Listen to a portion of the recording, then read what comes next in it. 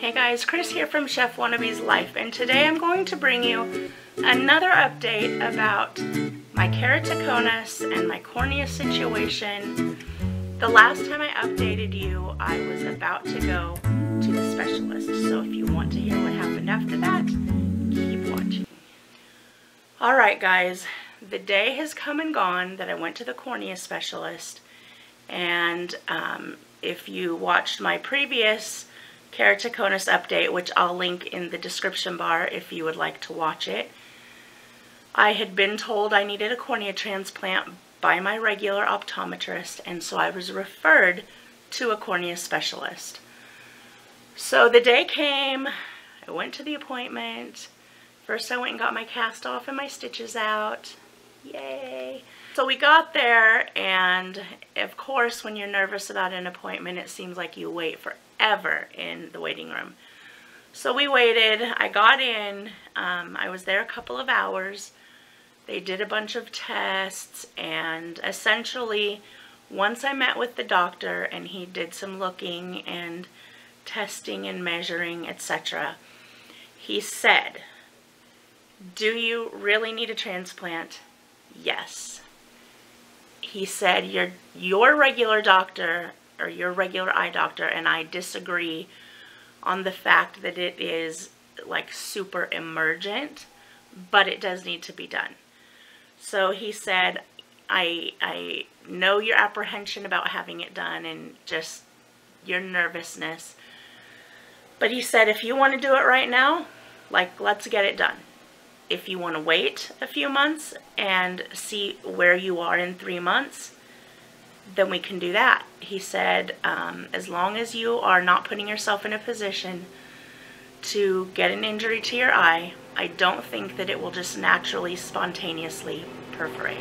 The gardeners are here mowing the lawn. While my eyes were dilating, my husband and I talked about it, and we just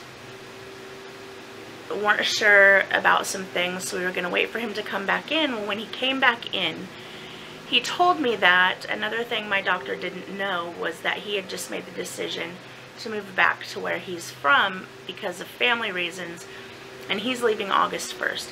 So he said, I wouldn't do the transplant for you anyway. I would refer you to my partner because I don't want to do a transplant and then just leave you high and dry, which, you know, was fine.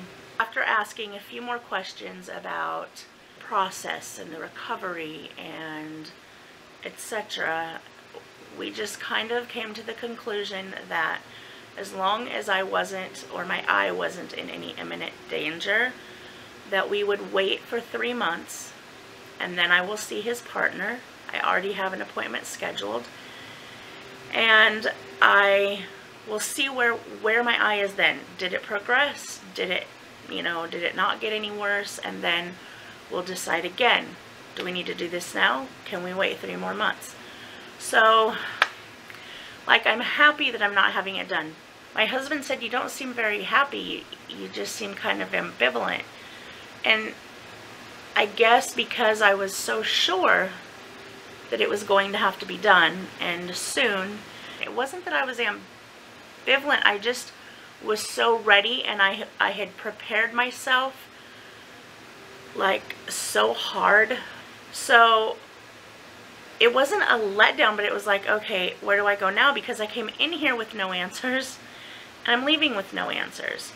And so I felt a bit kind of in limbo, like, where do I go from here? So the news was good. It is not emergent. My eye is not in imminent danger, so that is good news. Definitely good news. I don't have to have the cornea transplant now. Absolutely good news. I do still have to have the transplant. I'm just not sure when. He also, I forgot, there's also more good news.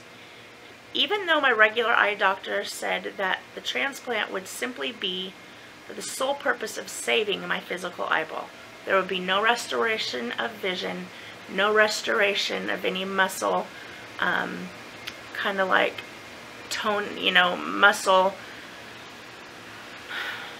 I can't think of the word. There'd be no chance of it straightening my eye back out. my cornea specialist said he did believe he would be able to restore some vision, which in turn would restore the muscle tone in those eye muscles to try to bring my eye back to center. So that is good news too.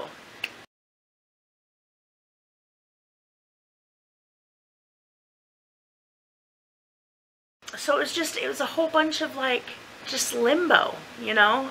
So that is my update. Yeah, I'm in limbo.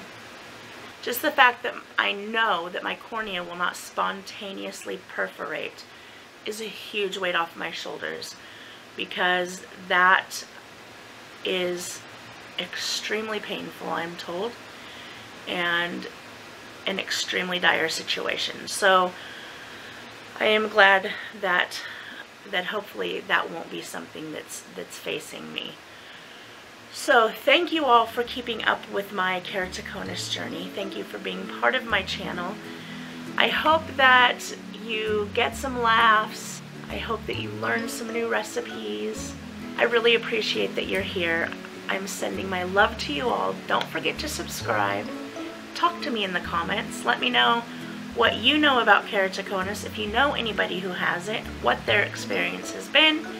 I would love, just the more I can learn, the better for me. So I will talk to you all soon, and remember, as always, the most important thing is to always eat good food. Bye guys.